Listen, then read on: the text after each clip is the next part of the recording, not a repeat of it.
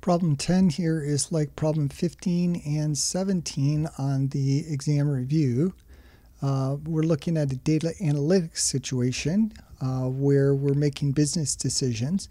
The data below relates targeted advertisement clicks and total sales revenue in 6 randomly selected weeks for a specific company. So these are targeted advertising clicks in millions and then sales in millions. And then we're seeing how those are correlated. So what they want us to do is construct a 95% confidence interval for the slope. And then we're going to round our answers here to 4 decimal places. So we're going to go ahead and fill in our confidence interval. So we first want to, step 1, compute the least squares regression line. So we're going to enter our x values in list 1, our y values in list 2, and then we press stat, calc, and number 4. So I already did that. So here's list 1, our x values, and list 2, our y values. And then we go to stat, and then calc, and then option 4. And make sure X list is list 1, Y list is list 2, and calculate. So our slope 0.0407 and our y-intercept 1.0488. Those are here, 0.0407, 1.0488. So that means our regression line has the form 0.0407x plus 1.0488. So next we are going to compute the residuals and then construct a residual plot to make sure the assumptions apply here. So the way that we're going to do this is we're going to make a third list from the first and second list. So we're going to take the difference between list 2, which is our y values, and then we're going to take the values from list 1 and we're going to plug into the regression equation right here, the 0.0407x plus 1.0488. And that's what this is here, 0.0407 times the x values in list 1 plus our y-intercept, and then that gets plugged into list 3. So this is actually the y-hat value. And then the residual is the difference between the actual y value and the predicted y value, which is y-hat. So let's go ahead and do that. So I'm going to go ahead and clear this out.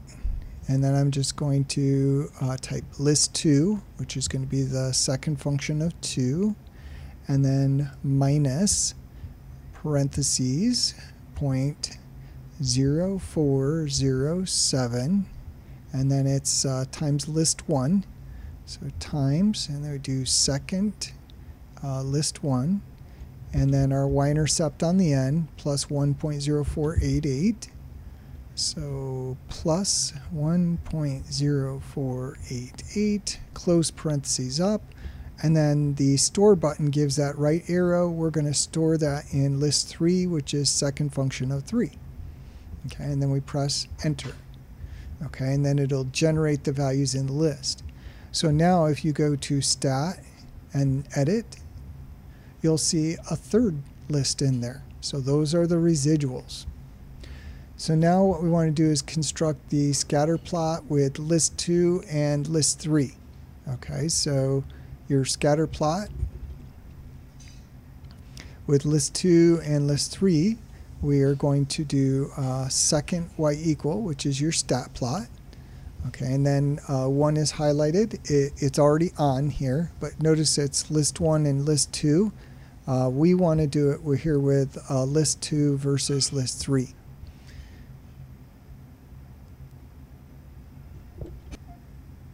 No, actually that's not right. We want list 2 and list 3 there. So we go back, we've got 1 and 2, and we want 1, 1, and 3. So we'll go ahead and press enter, And we'll come down and change list 2 to list 3. So that's the second function of 3. So now we've got list 3 in there. Now we're going to go to the zoom menu and zoom stat, which is number 9. And here we see our scatter plot. And I'll go ahead and copy that and paste it into our document here.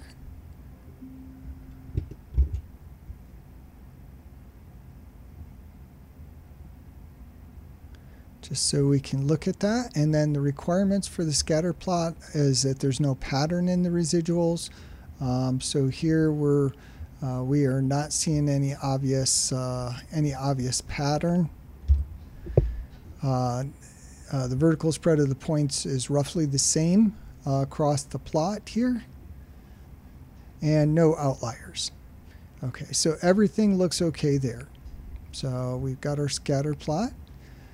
Steps 3 and 4 with the TI-84, you'll skip those, and those are producing the residual standard deviation and then computing the standard error of the slope coefficient B1. So now we can actually compute the interval here. This is the formula for the interval, so that's if you're going to compute it from the formula. So beta 1 is the population parameter, and then B1 is the slope in our regression line. So that's the slope that we found, and then we're adding and subtracting a margin of error, which is a t-value times our standard error of the slope. So to do that, we're going to do stat test linear regression t interval and then enter. So let's go back to the calculator. We hit stat and then tests, and they're going to scroll down to linear regression t interval.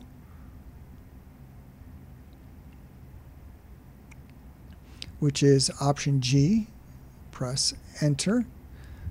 We want X list to be list 1, Y list to be list 2. That is correct. And we are computing a 95% confidence interval. So our C level is 0.95. Everything looks okay in there. Let's go ahead and calculate.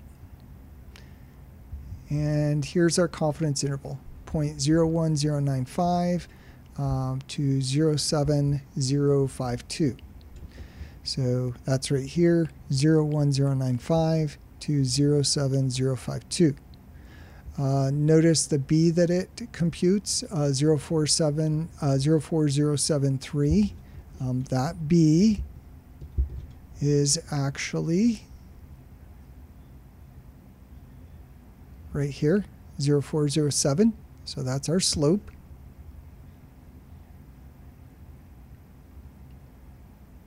And then S is the standard error here. So it actually computes that for us. So our interval is, we're doing 4 decimal places. So this would be 0.1095 will round up. So 0.110. And less than beta 1, less than, and then the upper, this would be 0.705. And then we'll go ahead and interpret our result. So we are 95% confident that the mean difference in sales for targeted ad clicks that differ by 1 million is between 0.0110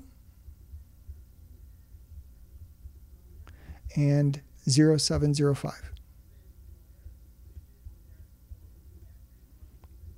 In millions of dollars.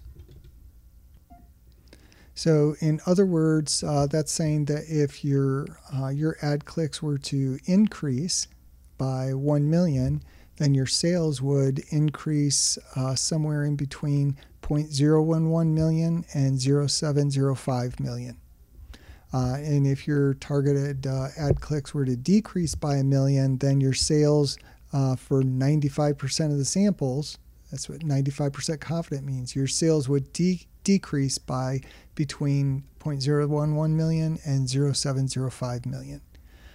So this would be 705,000 and 110,000. So that's fairly wide range there. But notice that the whole 95% confidence level, our confidence interval, is positive.